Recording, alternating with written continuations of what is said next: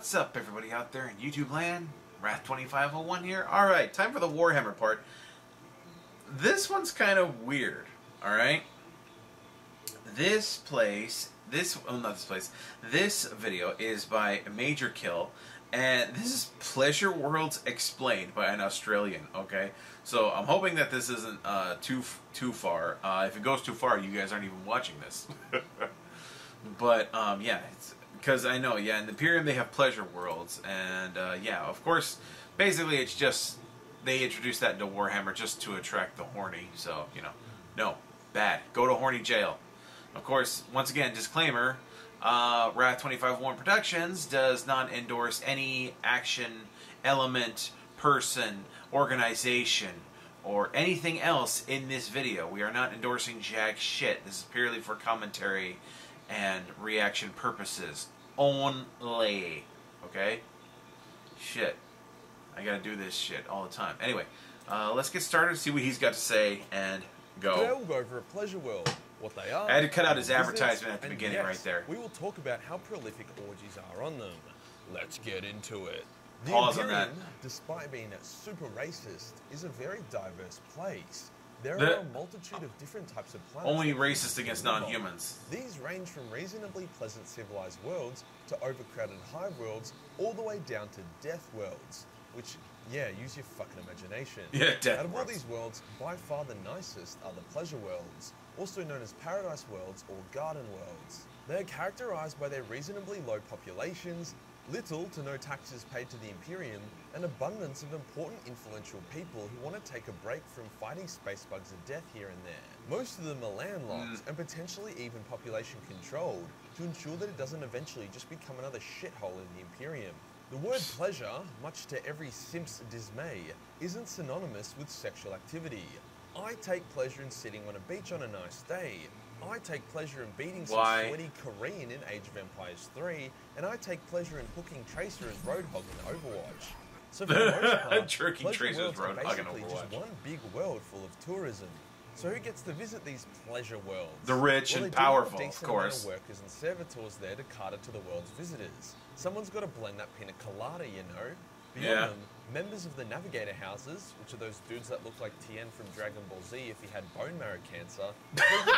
Dude! After all, their job is to literally peer into hell, so it's no surprise that they could use a break here and there. Yeah. Military governors are also allowed to visit because they're rich as fuck.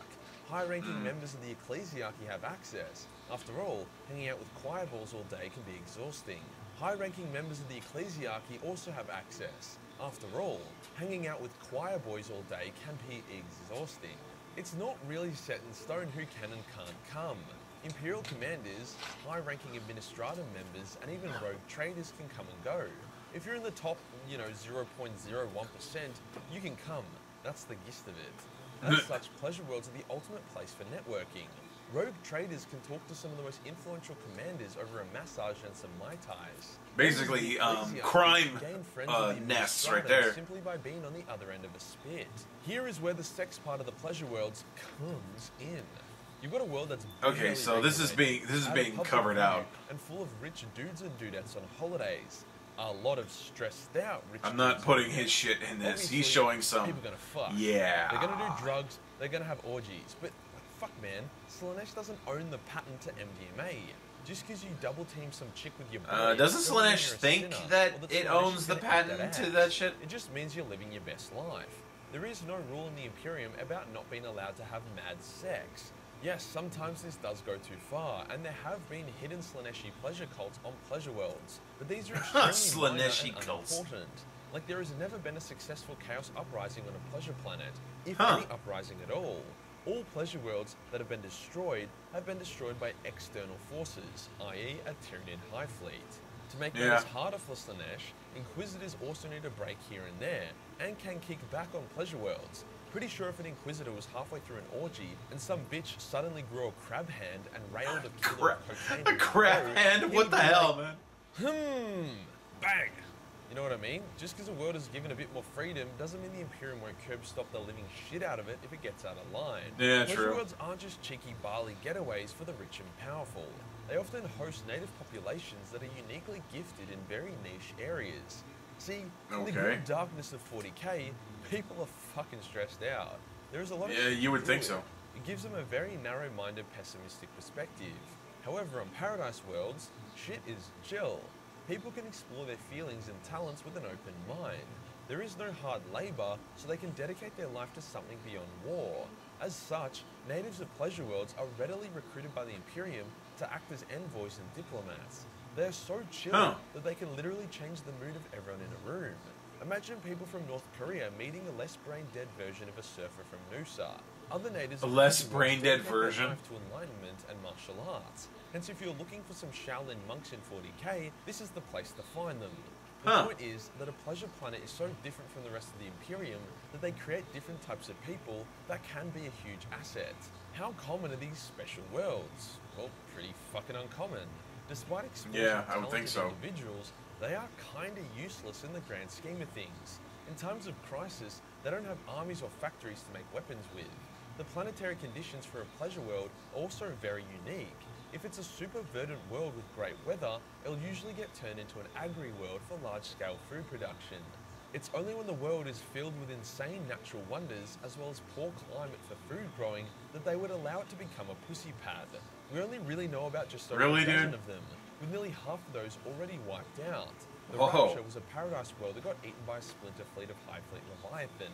Calithian was a jeez. former Exonite world turned pleasure world that got curb stomped by some Cornite demons. Erudite Oh, got bombed by the forces of Nurgle, which you know never ends well, whilst Never Northrend ends was well. attacked and retaken by the Eldar. I say retaken, as quite a few pleasure worlds used to be maiden worlds. Maiden worlds being planets terraformed by the Eldar thousands of years ago to be very nice and lush. Oh, With remnants oops. of the Eldar Oops. Empire scattered, many of these maiden worlds were abandoned, then taken by the Imperium, because they're just so damn nice. Occasionally, the Order will massacre some unsuspecting humans on these worlds because they're salty about how fucked on their race has gotten, which is Yeah. a point of major friction between the two factions. Like 9 out of 10 times when the Elder randomly attack a human world, it's because it used to be a maiden world. I'm actually really surprised that One Month Syndicate was able to pump out two 16-minute videos on this topic. What the 'cause there is crap? Fuck all lore about pleasure worlds. Dude, Like, what I the hell? basically included every bit of lore I was able to scour across multiple sources, and this video would be lucky to clock 10 minutes. I may be full of shit and occasionally get the word wrong, but at least I don't waste your time by bloating the ever-living shit out of my content. If you enjoyed the video and you want to Okay. Well, that was very critical. Okay, so there's he's talking about his other stuff, and yeah, I can't show us what he's talking about. Anyway, so Pleasure Worlds Explained. Well, at least he didn't go like into too much detail, though. There was, if you guys want to see what I covered up there, better. Then you're gonna have to click on the link to the original down in the description, get down there and find out what he was really talking about, because I don't put that on this channel. Well, sometimes I do, but not this time. Anyway, I do hope you guys enjoyed that. That's interesting. This is a weird piece of lore, but obviously seems to be minor, but not quite minor for the Warhammer 40k lore. Yeah, because he said there were only like about a dozen of them, and half of them are gone. So yeah, there's that. Anyway, so don't forget to like this video and subscribe, guys. I will see you guys next time. Tune in every day for new content. Bye-bye.